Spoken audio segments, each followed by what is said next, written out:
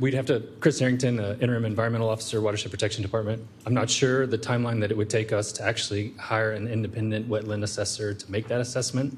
I can tell you our best wetland biologist, who has many years of investigating and delineating wetlands relative to Army Corps regulations, so federal regulations and City of Austin regulations, has looked at the feature, has identified it as not a feature, not a wetland feature, not a critical CEF. If it's a wetland under our code or under federal law, it's not that it would preclude an impact to that wetland, it would just require mitigation. And so at the time that a site development permit application was submitted based on the nature of the development and the impact of the wetland, then if it is a feature, it could be mitigated.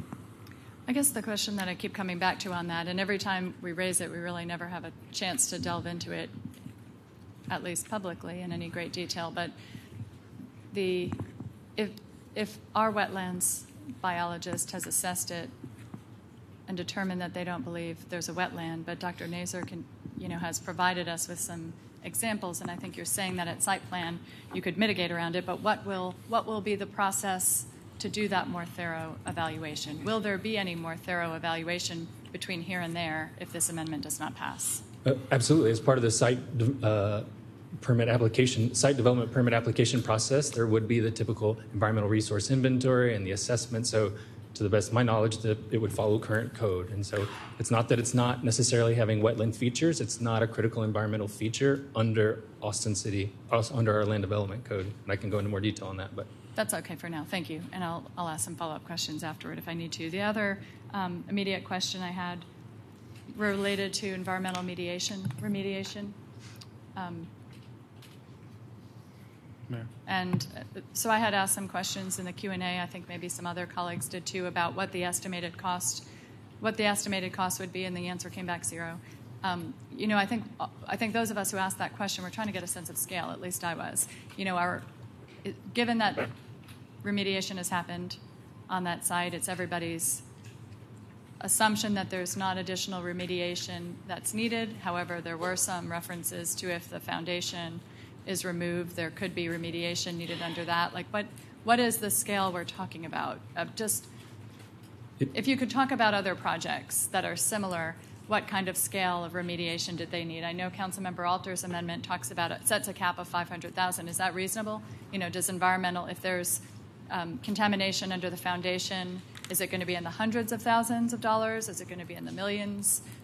I know I'm asking you a general question, but if you have any sense of scale, given your familiarity with other projects. It's incredibly challenging to make that estimate. It would depend on what the nature of the development is at that area, and so it may impact the area or it may not. It would depend on what is actually there and then what those constituents are, which would dictate the nature of any cleanup if necessary. So that site has been extensively investigated. It was scraped to bedrock or native undisturbed material, and completely all of that soil gone through. So I think that the conclusions in the environmental assessment are appropriate, that no additional investigation is warranted at this time. Any additional investigation that would occur or any environmental mitigation or remediation that would be necessary would be entirely dependent upon the nature of the development at those individual locations, whether there were any specific contaminants there, what those specific contaminants were, and what the nature of the remediation would be. So it's really, okay. I just can't answer it. I'm sorry. Okay, thank you. Mayor. Yes, Flanagan. Has the city ever hired an independent third-party assured wetland delineator or the equivalent on projects in the past? The city has not, to the best of my knowledge, no. And that's because we have on staff a assured wetland delineator? Expert individuals with decades of experience who, again, are the ones who interpret existing current code. And can you recall that when that staffer has identified wetlands, has there ever been a call for an independent third-party assured wetland delineator to say that there wasn't a wetland? Not to the best of my knowledge. That's what I thought. Thank you. Okay, so let's not get into the merits of these. Let's not get into the merits because we'll be here all night. Mayor Pro Tem. And I'm not going to ask any more questions about wetlands. I'm trying to make this time productive so that we're asking questions about each other's. But I'm going to ask another. This is actually a question for PSV, and I want to better understand. some of the back and forth that's happened around the areas outside the stadium. As I understand, your client is open to adjusting the term limit, the term language in the agreement around civic use. So could you explain to me? So Sure. So I've made an amendment that would specify it's five uses of the field, but the buildings or the facilities, whatever it is, rooms within the stadium would be accessible to the city or to an entity that we designated, such as the school district, one of the school districts, at other times. So the term sheet provides, and we used a term that we should have known what it meant before we put it in there, but in bowl meant, in our mind, meant 5 events available to the city that included getting out on the grass. So for instance, if you decided you wanted to give your event to the school district, they could have a graduation there. You could cover the grass and you could have it out there. And the grass is a professional field, and we said 5 of those. As far as the facility otherwise, and the facility includes meeting rooms and banquet rooms and seating and atria and all that. As far as those go, where you're not getting on the field, then subject to availability, subject to scheduling, the city could have events in those facilities as well. And not pay for them. And not rent them. Not rent them. We have expenses and those like kinds of things, and it would be utilities. subject to scheduling, yes. And then what about outside? I know Councilmember Poole has at least one amendment about the open space and park space, and I know I have a couple too, or one. I think what the term agreement provides for is something like when there aren't scheduled events, it's open to the public. And then several of us asked questions in the Q&A about, well, are there any definitions of sort of how many times the outside is going to be programmed so that it would be open to the public? And we haven't. I think the answer was those things haven't been determined. So can you help us understand in the areas outside what the public access would be as it's currently contemplated, and why if there are scheduled, I would assume that if there are scheduled events in the stadium, in a lot of cases, there's still the possibility of having access, I would hope, to the trail. Yes, to the trail. So we have to go back and start with Precourt Sports Ventures is spending $200 million to build this facility. It's not a charitable donation to the city. It has to be able to money out, let's just say. It has to be able to produce revenue. What we've said on the outdoor spaces is if there's not a scheduled event on the outdoor space, then it is open to the public. You can throw your Frisbee, you can walk your dog, you can come over and hang out. But if there's a scheduled event, then it might not be available. Now, Councilmember Poole's amendment says we can only do that 35 times a year, and that's not acceptable because we don't know what it'll be because we're in the business of trying to make money on this deal. So when there's not a scheduled event, it will be available to the public to come and hang out. And by the way, you can have an event on the outside that doesn't involve the inside. We've already been approached by a promoter that wants to have a Hispanic music festival at the facility, which would be a festival both in and out and around the facility. And that would be a time where if you were participating in the festival, you'd be there, but if not, it wouldn't be available to the public.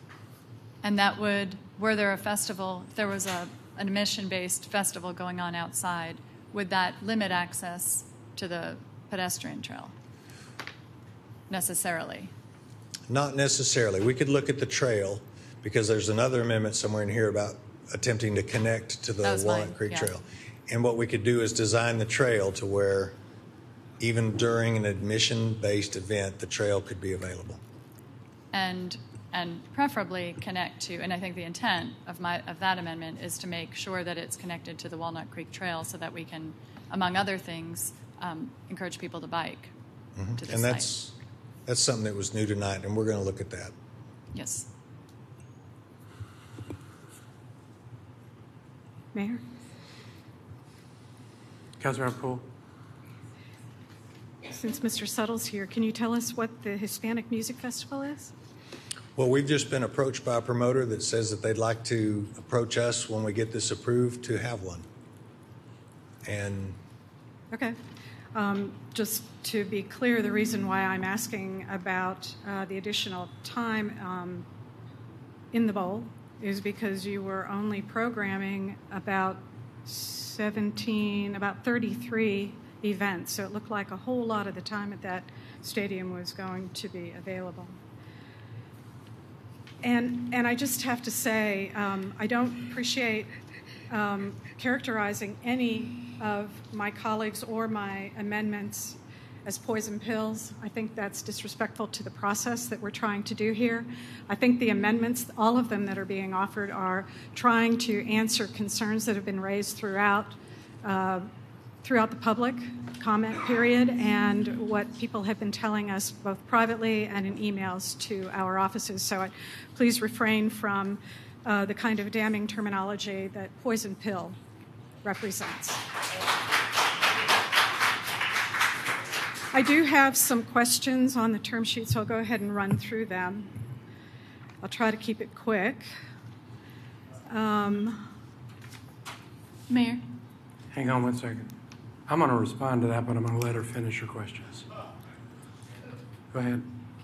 You want to respond to the poison pill statement? I do. Oh, feel free. I don't think that a poison pill is a disrespectful term. A poison pill is a request that is a request such that if it were granted, it would kill the deal. That's what a poison pill is.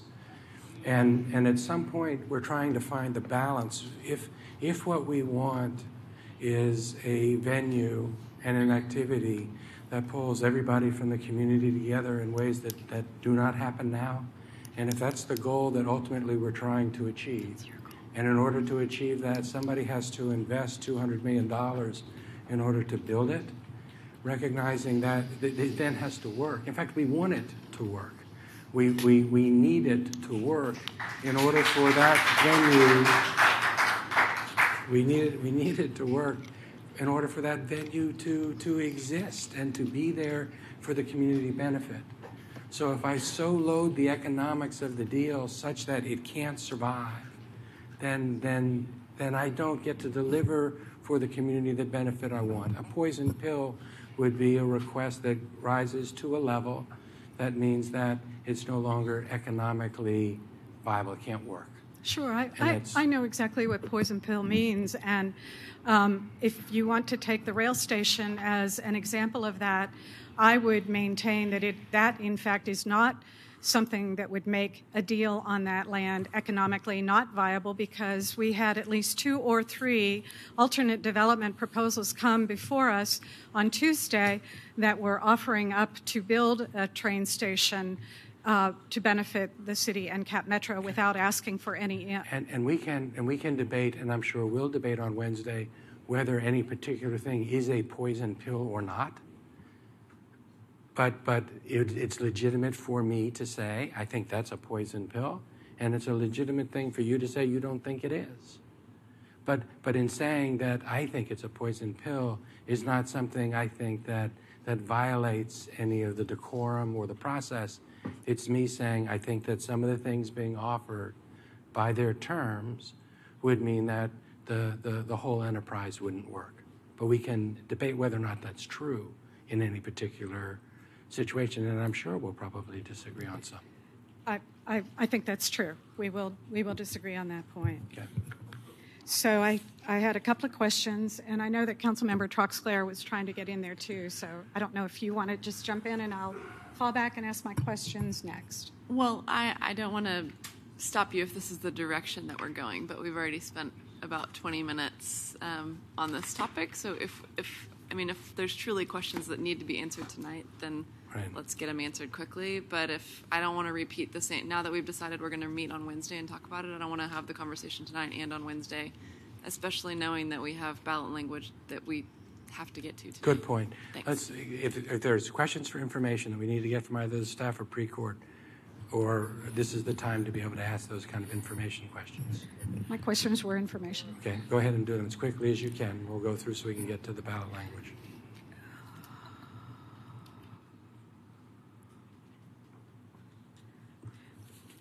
I'm looking at the changes on stadium design, page 6. It says, specifies that Stadium Co. will reasonably work with the city to explore options for sustainable design. And the new provision under the revised term sheet says, specifies that Stadium Co. will work with the city on feasible options for sustainable design. Is that a change or is that a no change? And the language difference is will reasonably work with the city to explore options versus will work with the city on feasible options. And if it is no real change, what is the reason for the language difference? And while he's looking for that, I have my questions run similarly. And I would be happy to pause this line of questioning if we were going to take up the ballot language, which I'm still advocating that we take care of pretty soon, and if I could engage these questions on Wednesday. They're in the same vein. There are changes to the language in the term sheet that seem like they're really no change, and so I want to understand what is the change. There's another one, governmental regulatory processes is the new language when it was before just governmental processes, which seems to actually have impact, but I'm not sure of the impact. So Mr. Mayor? Yes. Would it be helpful or useful for those of us who have some additional questions to just meet with staff, tomorrow or the next day so that we come prepared on Wednesday with our questions answered? I know that staff has offered to come around and answer some of my specific questions. I think people are biting at the bit to try to get to the ballot language. Is there a quick answer to that question? Yes, Mr. Mayor. Councilmember Poole, the language you were making reference to regarding reasonable and feasibility. Right, on stadium design. On stadium design. One of the things we tried to do in going back through the term sheet was address some of the concerns that Council expressed last week about the language being fuzzy or not clear enough, and that these were more requirements than hopeful endeavors by the team. So the reason we changed this, we didn't want to say reasonably work. Stadium Co. will work with the staff and they'll look for feasible options on sustainable design. We don't know what those are yet. They're still going through the design process. There's still a lot to work through on that. So we are looking, we're going to work with them to find feasible ways to address the city's concerns on sustainable design to minimize waste, net energy, and net water status. Then on item 8, page 8, budget, it changed from specifies that site preparation costs are not included in the budgeted cost, and the new language specifies that site preparation costs are included in the budgeted cost, and that looks to me like that shifted the cost from Precor over to the City of Austin. No, they are responsible for all budgeted costs, so it went from being a city cost to a Stadium Co. cost. Very good. So I will, in the interest of time, I'll put these together, and I think what you suggested, Councilmember Kitchen, is a good one. But that gives you an idea about the kinds of questions that I have. Okay, Ms. Houston? Yes, I asked a question, seems like weeks ago now, about the major trust. Mr. Canale, could you talk to about why this project may or may not be eligible for the major special events trust or major trust?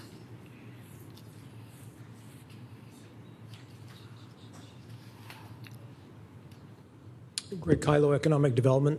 The Major Events Trust Fund is a fund to a state. It's a state of Texas program that funds events, and they're special events that can only occur once per year. They can be multi-year, but they can only be once per year. They allow a municipality to get reimbursed for costs of a special event. So you need to have a venue to create an event. So you can't use the Special Events Trust Fund to fund the venue, but once you have a venue, you may be able to apply for a special event. And the statute has some events that are named. So World Cup's coming to the U.S. in, I can't remember what year it is. Stadium's probably too small for World Cup, but theoretically, If you were able to attract the World Cup, and that might be something that would be eligible.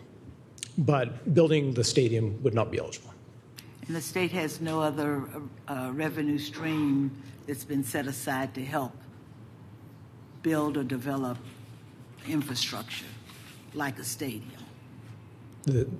Sorry, I didn't quite hear. The state program? No, not that we're aware of. Even though it has to do with economic development for the city? No. For the state. I mean, it's an economic development engine for the state. The Events Trust Fund is the one that we're aware of. That's the only one that you're aware of. It's events-based. Okay, thanks.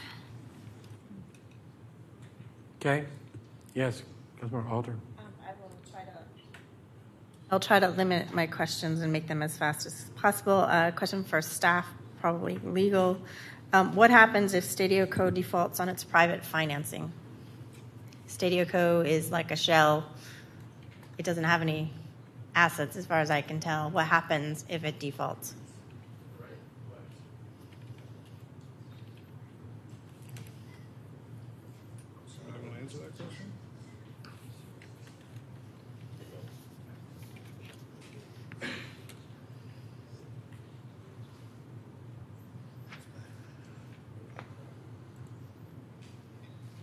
Councilmember, there's probably two answers to your question. As far as PSV defaulting on their private financing, I mean, I haven't looked at their loan documents, but my guess is the bank will have some kind of step-in rights to make sure they get paid back. So they will step into the shoes of Stadco or someone else and still maintain the obligations and try to get their money back. From the city's perspective, we have the system set up currently in the term sheet where all the obligations to the city are guaranteed by PSV / the club. So the city is protected in its obligations by someone other than Stadium Co. Okay, I'm going to think about that one and watch that again. Can you explain the ancillary development clauses? So like after 10 years, the city can do something, and what is PSV or Stadio Co. allowed to build according to those ancillary development rules? And you know, a lot of those things are not in the pretty picture that we've seen. Help me understand what that's agreeing to. Well, I think the basic idea is they have some concepts. I don't think they have a final plan for ancillary development. And that's why we put in language that anything they do has to be brought back to the city for approval. But in terms of financial share, I mean, you know, if I don't know what they're going to dream up, but if there were, you know, do we have any claim on the financial revenue streams from that, or? No, I mean, the idea of sizing rent was to get the economics for the city in a rent payment. The city will get property tax revenue from those developments, and also sales tax and whatever else is generated out of that ancillary development. So for that ancillary development, would there not need to be an RFP? I didn't hear the last part. It seems to get around our requirements for RFPs on city land. Well, I believe the idea is that the Stadium Co. is leasing the site, which is all 24 acres. So we're not getting around anything. That's the deal. They're getting the entire site as part of the deal. But there's no RFP for the areas where they do ancillary development. I mean, I can't speak to that because there's not an RFP for the building. I mean, the idea is that you are going to lease the stadium site, which is all 24 acres, to Stadium Co. That's the deal on the table. I understand it's the deal. I'm trying to understand how we satisfy our legal responsibility to have RFPs. I mean, I can't speak to that, but I'll let the city attorney do that. So there's no legal requirement for an RFP for a lease of this 20-year to 50-year term. Okay. That's the answer. Okay, thank you. And then my last, you guys can laugh, but we have to understand the details here, and I appreciate a little more decorum. That was an entirely appropriate question. Please let her do it. So my last question is for, I guess, for Mr. Suttle. We've talked about in the bowl, and there'd be 17 to 20 events plus the 5. Help me understand what the plans are for the other events and what kind of other events would be in the bowl and how often and how frequent and what kind of constraints are there from the grass or not, because I'm just not understanding the level of use of this stadium throughout the year, and I would like some more details. I understand from some answers to my questions that the term sheets allows you to have whatever events you want, but I don't understand what you have planned. Well, we can't even imagine everything, but we'll have games, we'll have exhibition matches, we could have concerts, we could have meetings, whatever event might be appropriate for in a stadium setting. How many would you be able to do in the bowl? I mean, if you have, I just, how many a week is that? I need some sense of magnitude of how often and we don't know. Okay, but I thought you've been talking about the grass being this constraint and that constraint. I mean, does that place limits on those numbers, or is it, It 300 days a year you're going to have things in the bowl? It absolutely does, but we placed a five use of grass limit on the city. I understand that part. I'm trying to understand the other times that you would use the bowl for non-MLS events. How often would that happen? And we don't know. Okay, you can't give me a ballpark? No, I mean, ma'am. Is it 15? Is it 100? Is it 200? I don't have it. I don't know. So we have to provide, you're going to pay for it, but we have to provide you police support and all of that other stuff for those other things. No. So who's gonna do the traffic for you on those other nights? I believe. I mean, we're not paying for it, but we still, our officers are got to be on. I mean, No, under the term sheet, you're doing police for games only. That's it. but who's going to do the security and the traffic and all the other stuff? I'm not saying that we're paying for it, but who's actually? How is that taken care of so that we have the appropriate services for those other events? Based just like every other event we have in this city, all the big events, the many, it's based on the availability of the police officers or the availability of the security personnel at our cost. No different than every other event in this city. Okay, so you can't give me an answer to how many other events beyond the 25 that are in there that would happen in the bowl in that location? I cannot. Okay, thank you. Okay. Mayor Pro Tem? So one is I just noticed a slight discrepancy with regard to ticket distribution between the community benefit sheet and the term and the other part of the term sheet, and so that got replicated. That discrepancy snowballed into mine, so I'm going to clear that up at some point.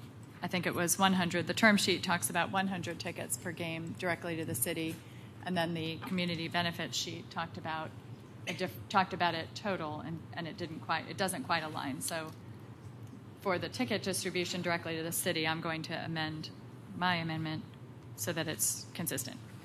And then I had a question. Let's see, what was it? So we were given a draft. Thank you to our sustainability office for working on a draft sustainability terms.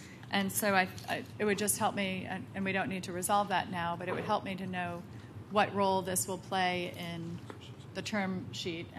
And so that's the substance of the amendment. Well, the amendment that I think I proposed here talked about making that part of something that comes back to council, but embedding it into the term agreements would also work for me. I don't know the substance of the conversations you've had to this point. Lucia Athens, Chief Sustainability Officer. Council member, the document that reads recommendations from the Office of Sustainability that you have revised today, this was intended to be supplemental and in support of the term sheet that you already had. And what I was trying to do with this language was to provide some feasible options related to the goals that council had set in the previous resolution, to just add some additional option language. So I think, one thing I'll just say really quickly is that it probably should read recommendations and not terms. I think it would be a supplemental item. I got it. Thank you. Okay. So these are not yet.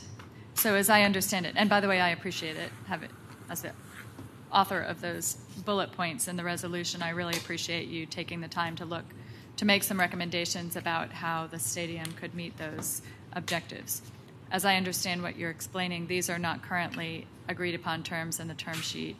These are recommendations for specifics that could help us meet the original aims of the resolution. That's correct, council member. These have not been negotiated. Okay, thank you. So that I would just highlight that as something that I would like to look at more carefully, the recommendations, and talk about, because one of the things I've mentioned a few times is needing to see some of these goals being met in the term sheet. So I'm signaling that while it's not on a yellow sheet that's been distributed, it is Understood. Consistent with my previous area of focus. I consider that to be daylighted.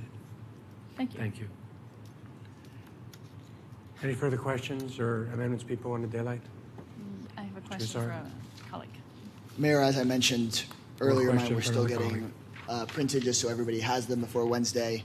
But again, they just tie down the affordability requirements for the affordable housing that's already been committed to by the team and the date by which it has to open. It ties down the exact language on the labor peace agreement that has already been agreed to. It asks for check-in meetings with the nearby community after construction, just so that there can be conversation if there's any issues. And then finally, in addition to the free tickets that had already been offered by the team, when we took our first vote, we talked about family pack and discount tickets like there is in Houston. The team said they would do 1,000 discount tickets on top of the 1,000 free tickets. So this memorializes those 1,000 discount tickets on top of the 1,000 free tickets, with at least 200 of those 1,000 discount tickets being under $20, and sets up a good citizen club committee to figure out how we best make sure the free tickets and discount tickets get out there to the community. Okay, thank you for daylighting that. Yes, Mayor Pro Tem. I have a question for one of my colleagues about her amendment, and that is Councilmember Troxclair. You have distributed an amendment, let's see, it's number 2, about a surcharge. As I understand the amendment you're making, this is separate from and would be in addition to the surcharge that's been discussed to generate money for Cap Metro, for a rail/transportation. Yes. Okay, thank you. And one other issue I would just daylight, and it's reflected in my amendment that I've put forward that relates to the trail, is that I'm not seeing any language in the term sheet or in the transportation discussions we've had about how the site would encourage biking, walking. I know that's certainly woven through our discussions, but I think it would be helpful to have some concrete language about that.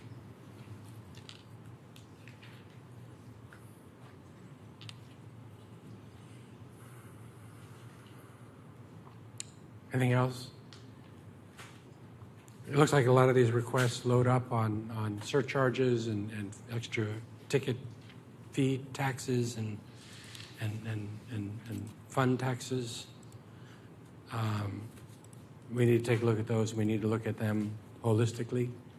I think that I've seen one that makes sense to me, which first reading is Councilmember Garza's amendment.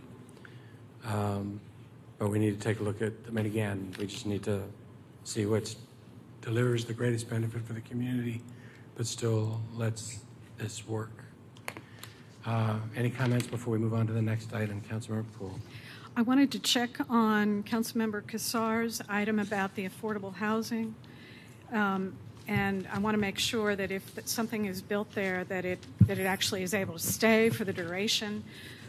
Because on ancillary agreements, if PSV is only committing to 20 to 50 years, then what happens to any other development after that? Would they get kicked out? What would happen? So I don't know if that's something that we can answer, but I think we need to absolutely address that. Thank you for raising that question, and we will work on it. Good. Thank you. Okay.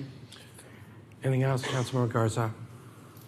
I'll just daylight my amendment really quick, which was an issue that wasn't in the term sheet previously that I had concerns about, and that was investment in our transit. And I believe we have an agreement on this one with all parties, and that is that they will construct per Cap Metro's design and approval the bus station not to exceed $640,000, in addition to, as well as contribute $3 million over the period of 15 years for Cap Metro to use to enhance the transit.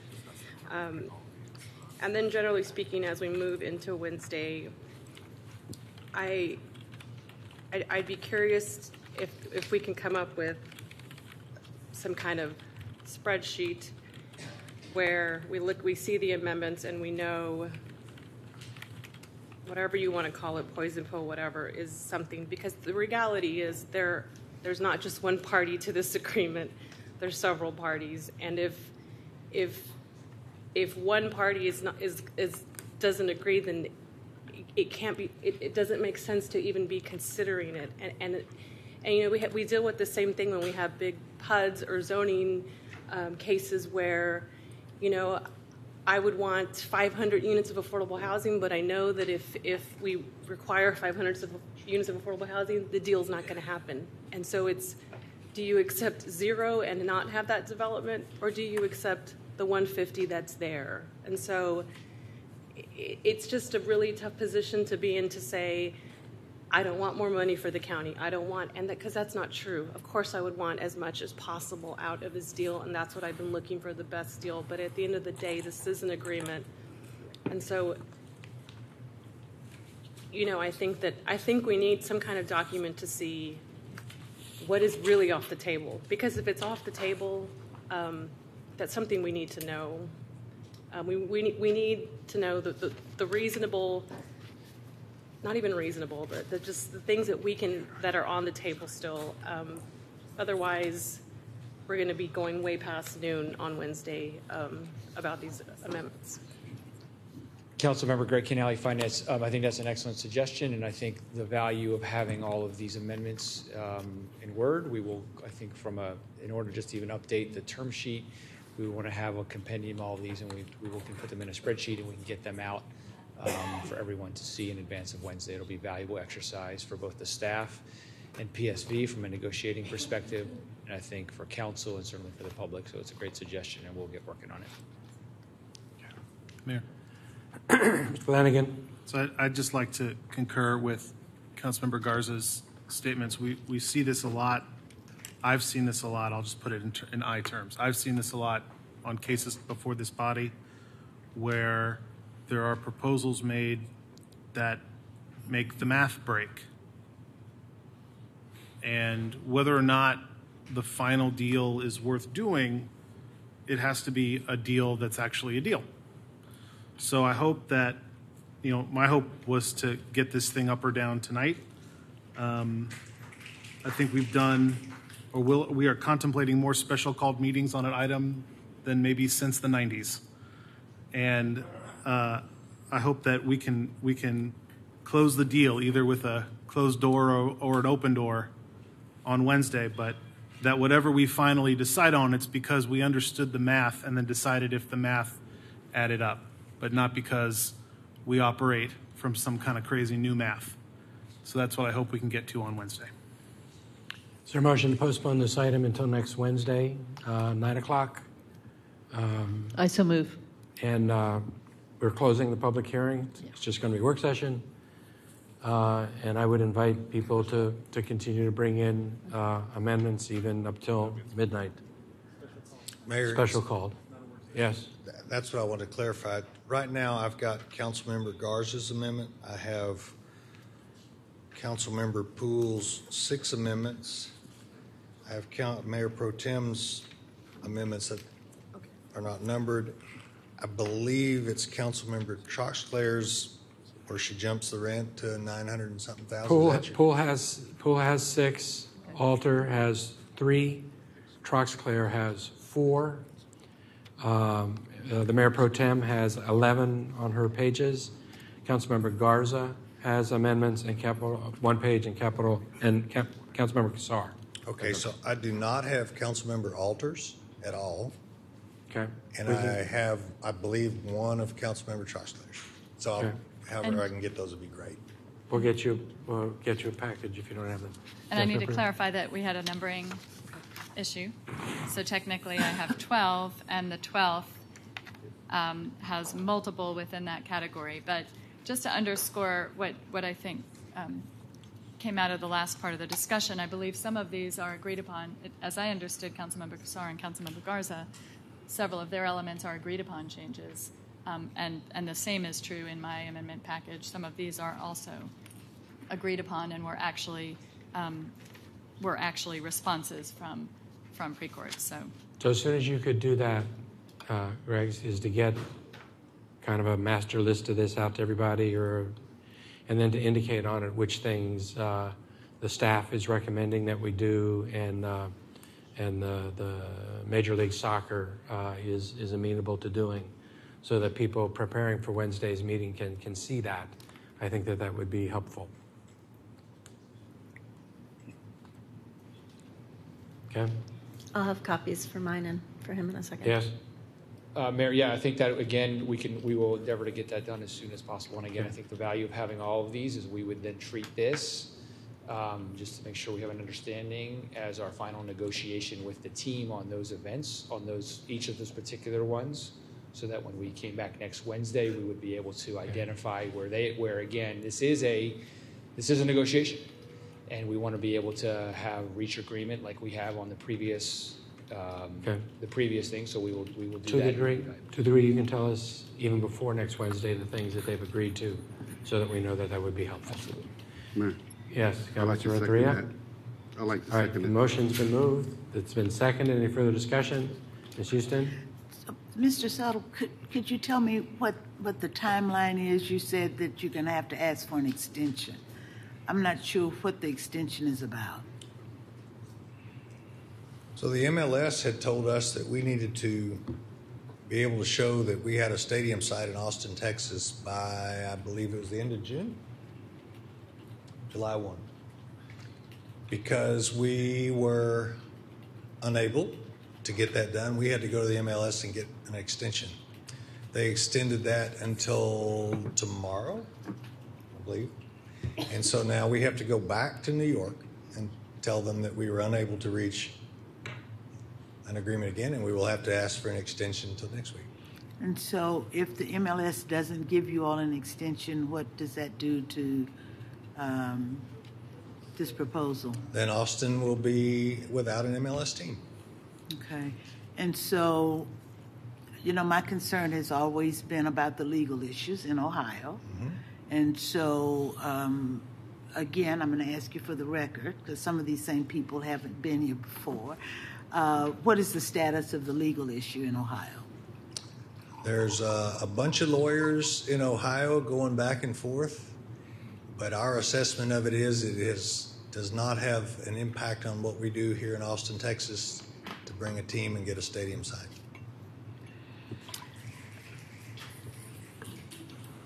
So I'm not going to use the same analogy as I did the last time we were here.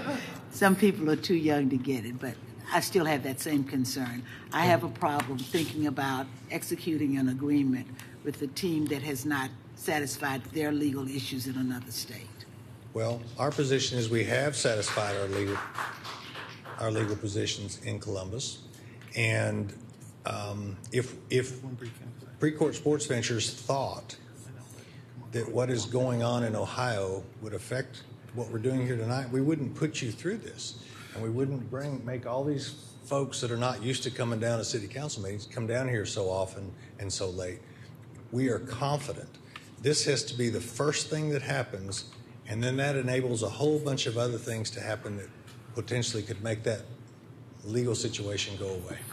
So we've got to, the city of Austin has got to agree to the term sheets and negotiate and execute. And if that happens, then whatever the issues are in Columbus will go away. Those can be worked on, and it provides the impetus for those things to be worked on and to go away.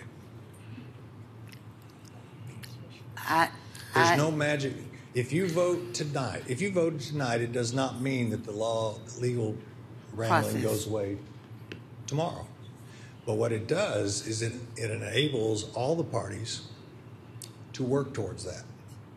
And that doesn't seem to have a shadow over it, that all those negotiations? Well, lawsuits always have a shadow over something, but it doesn't affect what we're doing here. And let me just tell you, tonight, if it had been voted on to negotiate and execute tonight, Anthony Precourt has said that tomorrow he is turning on the spigot for the engineers and the architects to start designing this facility. He's not going to do that until we have a deal on the stadium site where he doesn't have to keep coming back here and bringing all these folks down and having these long meetings. He needs some certainty, and that's all we're asking for. And I guess that's what I'm asking for, some certainty. Mm-hmm. Mayor. Council member, I just want to expand on Mr. Suttle's comments. We did hear you last week, and I am old enough to get your analogy. We added some language to the termination clause of the term sheet to deal with that. So if MLS hasn't approved the relocation of the team by a certain date, which we will set in the stadium lease and development agreement, you'll have the right to terminate the deal. So we haven't picked that date yet, but we did hear you, and there will be a date in the lease that'll give you the right to terminate if they haven't been approved for relocation. Thank you for clarifying that. Anything else before we move on? Councilman Garza? Just quickly, I was prepared to vote tonight. Either way, I was prepared to vote tonight. So I'm just asking if on Wednesday we can agree to give the community some finality. So by 11:30, stop discussing and take a vote. I think the community deserves an answer to this. I concur with that. Councilmember Flanagan. So one of my favorite things about this process so far, and I've expressed many of my least favorite things about this process so far, but my most favorite thing are the number of people who I'm seeing engage with City Hall who I've never seen before. And I want to encourage you, regardless of what side of the issue you're on, because I'm seeing new people on all the sides, but I want to encourage you to register to vote. And I want this to not be the last time you engage with City Hall. I am going to need your help. Suddenly the snapping stops. Well, there you go. But I just for myself, I'm going to need your help to build affordable housing in this town. Because when we try to build affordable housing, I hear the same complaints that, we like affordable housing, but traffic. We like affordable housing, but parking. We like affordable housing, but we like affordable housing, but. And I need your help, not just on this deal, but on all the deals, because all the deals matter to the city. And I know all of us care about the city. Okay.